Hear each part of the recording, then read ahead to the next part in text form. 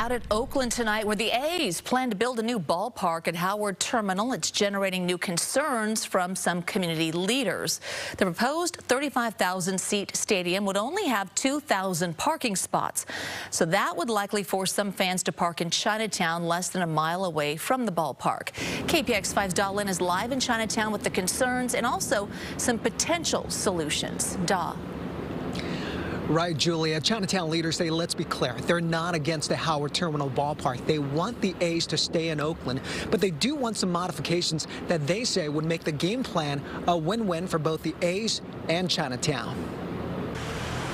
Most shoppers agree daytime parking in Chinatown is a nightmare. We circle the whole area twice, and everybody is double parked, and we just go home without parking and stopping anywhere. They say adding a ballpark nearby could gridlock the business district. There will be good traffic and there will be bad traffic. Chinatown Chamber of Commerce President Carl Chan says good traffic is when fans park and spend money in Chinatown before or after the game.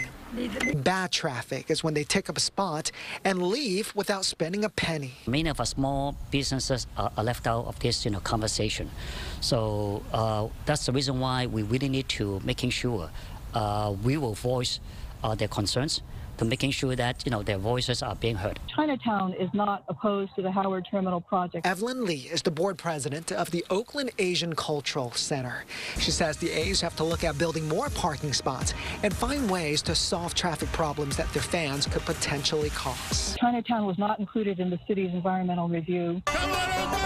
Community leaders would like the A's to not only promote Chinatown as a shopping destination to their fans, but also allow Chinatown restaurants to have free or discounted concessions at the ballpark. Counting on the A's to step up as a member of the community, as a neighbor, and to be a good neighbor, not one that comes in and wipes out an existing thriving community. So, Da, are the A's responding to these concerns? No response from the A's after reaching out to them this evening, but in the past they have been very receptive to supporting neighboring businesses.